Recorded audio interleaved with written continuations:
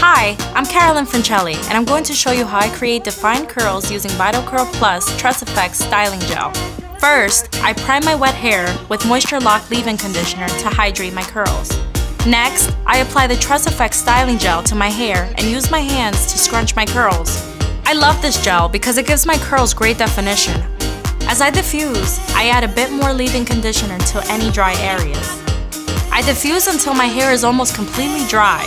Then I remove the diffuser and use the blow dryer to give my curls more volume. Once my hair is dry, I use a little bit of Mongongo oil as a finisher to break up and soften the curls. Then I use the pick to add more volume at the roots.